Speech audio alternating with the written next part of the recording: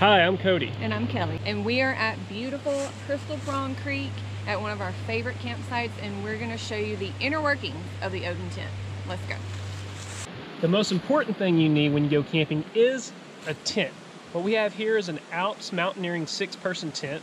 We also have a tarp that we put below it as a moisture barrier. If you've never set up a tent before, we have a vlog that describes how to set up a tent and the main purpose for this tarp below. We will put that in the description of this vlog. So Cody said we have a 6-person tent. The reason we have a 6-person tent, once we go inside here and show you what we have, you're gonna realize why we have it. So let's get started. As you walk in, you see we have 2 cots. So before we get into the cots, let me talk about this. You need sleeping bags.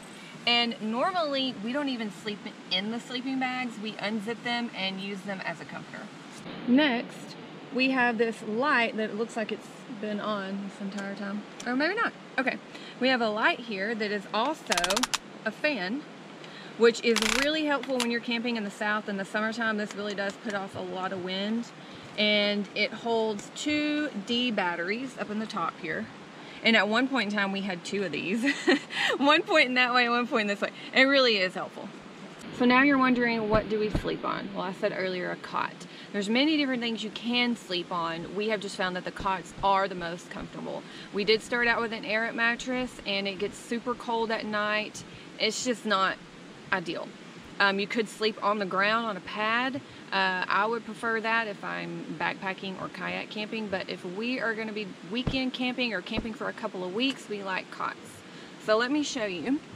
These are just your regular plain old cot, like this. They fold up really nicely in a bag that looks like this.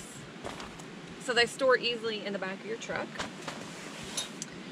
I take our pillows from our bed, and we have separate sheets.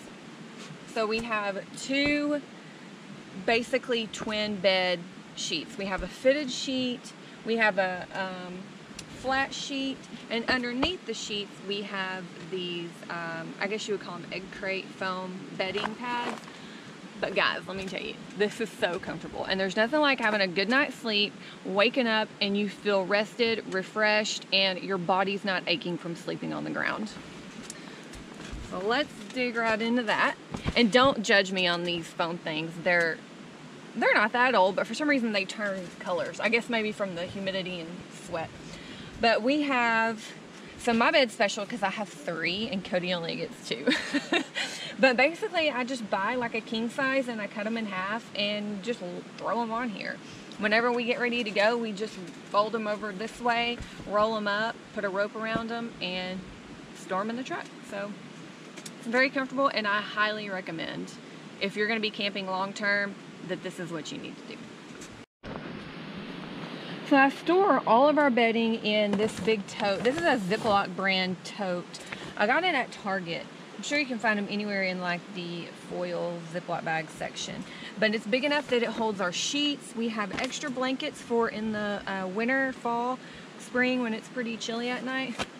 So I just store everything in this easily toteable. All right, these are ready to go in the truck. We also carry a small broom and dustpan, mainly because I like to keep things neat and tidy. So at the end, after we have put everything up, I just sweep all this up and sweep it out. Chairs. We like to bring these larger chairs when we have the room in the truck versus those little ones that we took kayak camping. Got these at Walmart. Ozark Trail, really good chairs, sturdy, spacious, and cup holders, because you don't realize how often you need a place to set something like a water bottle, a GoPro camera, or anything else. Keys. So when you're not camping at a marked campground, they usually have picnic tables.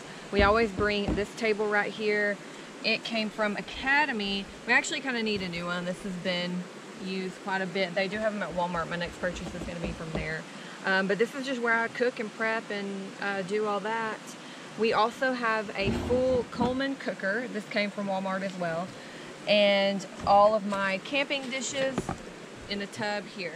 If you are interested in the camp kitchen setup, I have a blog for that, and we'll post that in the description below. Also, we like to carry an ice chest. We actually have a plethora of ice chests at home. This one is vintage. This is from the 80s, I'm not gonna lie. This is what we carry for one-nighters. We have a larger ice chest when we do 2 nights or a week or 2 weeks. And then we also have the kayak camping ice chest. Also, when you're camping, sometimes you don't have enough light. So what we have here are these little single lights. I think they're AAAs, and we got these off of Amazon for $5? 11, I think. $11? Yeah. And they come with 4, and they're LED, and we'll just string them across the rope, which leads us to the next thing that's important. Cordage. You always want to bring cordage camping. We actually have 2 of these. I think we got these at Walmart, and it was in a massive roll. You could just unroll it and cut it off where you wanted to and melt it on the end so it wouldn't fray any longer. And we usually just do a normal little trucker's hitch because we don't want to put nails in the trees. So we'll just do a knot and use these for hanging towels, clothes, anything you need to dry, and of course these lights. 2 things that we feel are very important that we always bring with us, and if we forget them, it's very sad moment because we actually need these tools, is a hatchet, because out here you want to be able to break apart some of the wood to shrink up and put on a fire. The other is a shovel. What's a shovel for, you ask? Using the bathroom. You got to be able to use the bathroom, so you got to dig a 3-inch hole, and that's what we use this shovel for. And we clean it, don't worry, it's always cleaned afterwards. Another important accessory that you need is a headlamp. This is useful when it's dark and you're looking for firewood. I had it upside down. And also, if you're just trying to see anything at night, this is very important. I believe I got these at Walmart. Okay, so Cody was talking about the shovel. Another thing I want to add to that is I always bring toilet paper and wet wipes, because those are good to, if you can't shower, you can clean your armpits. Those are just good all around, something to have when you're camping. But I believe that wraps it up. Yeah, that's everything for us. Yeah.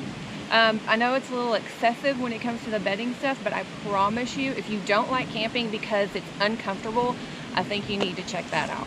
We can break up or set up and break down our whole entire camp in about 15 minutes. I would say less than 10. Less than 10 minutes. Yeah. And of course, we do it all the time, so we have it down to we have art. a system. So. But yeah, if you like this video, please give us a thumbs up, and do not forget to subscribe to our channel. And hit that notification bell, and we will catch you on the other.